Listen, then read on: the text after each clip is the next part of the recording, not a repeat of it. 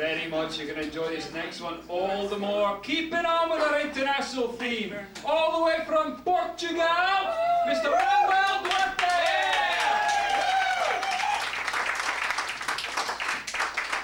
Hi, good evening. My name is Manuel. I came from Portugal by plane. Yeah, we stopped sailing already. So. Yeah, the Portuguese got the job. I flew with the Continental Airlines, you know, the geese killer. And I was terrified. I'm Portuguese. During the flight, the captain informed that the temperature outside was minus 50 degrees. Who cares? Thanks, Captain. That's cold. I will wear an overcoat if I want to go out for a cigarette. That's it. I've been living all my life in Portugal. In Portugal, it's not a Spanish town. Okay? Portugal, it's a country in Europe. No, sorry, you're down and I'm up. It's a country completely surrounded by Spain and completely surrounded by Spanish people. And we have been hassled by Spanish people since ever. And I crossed the Atlantic, I land in New York City, USA, and the first thing that I hear is, "Welcome to the United States of America." And in the city, all that I can hear is Spanish. This hurts. This is Spain. This is Spain. Spain, Spain, knock it off. I need to hear English to learn it, because English, it's difficult. It's always the same sounds. I had a conversation with a guy. He was telling me how difficult it is to make friends in New York, and I asked him, but what kind of friends? And he said, the kind.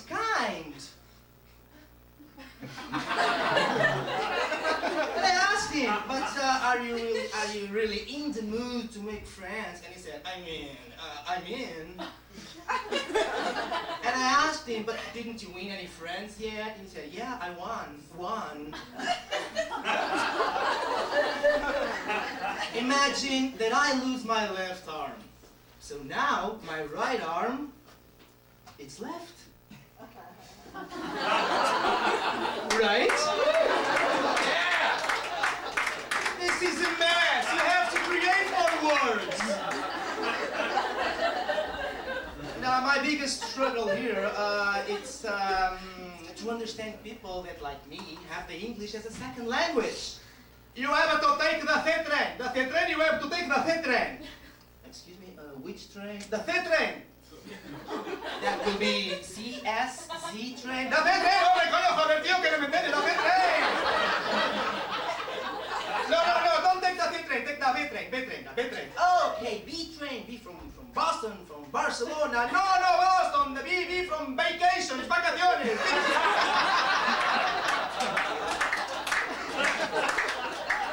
I took a taxi. And I inside, hello? Where do you want me to drive you, sir?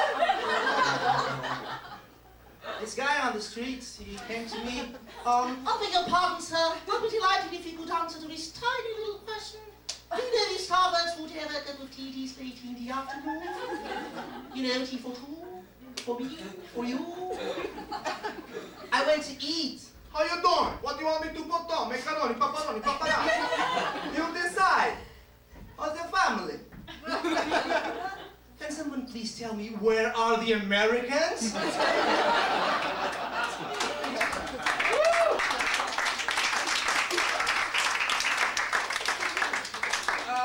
I now start to understand things that people say to me every day. You know, hello, fuck you. Do you have herpes? Or are you gay? Or just European? And once I asked, why? Do I look gay? No, but you smell like shit. So, yeah, it's difficult to hear. The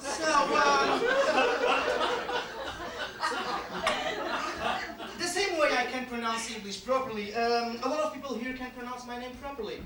Instead of Manuel, they call me Manuel. Who is it? Oh, he's Manuel. I'm not Manuel. I'm not handmade.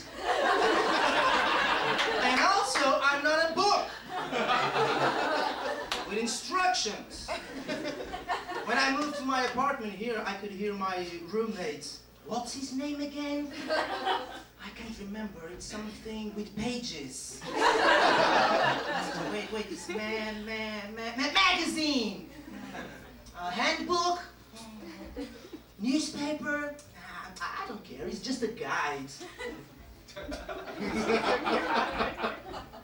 Yeah, I'm renting a room in Queens with a queen-size bed. It's a local bed. I assembled it myself. I just had to read the manual. And one of my roommates used my toothbrush. That's not funny. And now he has herpes. Oh! Yeah, that's what he said. I don't know, because I don't really know who did it. But it's going to be pretty easy to find out. Yeah, I'll just have to wait and see. Their lips, sooner or later. Yeah, I gotcha! I'm very happy to be in New York City. This is an amazing, modern, and progressive town. It's awesome. I look at the Empire State Building and I think, wow, they even have gay buildings here. Amazing, you know? Every single night with a different shining color outfits. Like Elton John. So the most expensive thing in New York, it's cigarettes. Yeah. Weed is cheaper than cigarettes. So I stopped smoking cigarettes. And I'm always happy. Weed.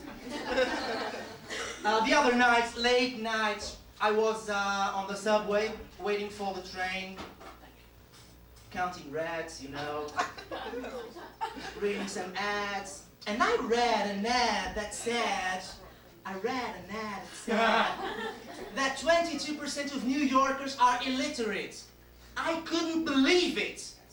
I don't think that's the best way to target that particular audience. They need to know they are illiterate. Yeah, let's write them a note. Good evening, sir. Welcome to the show. How you doing? What's your name? David. Sorry?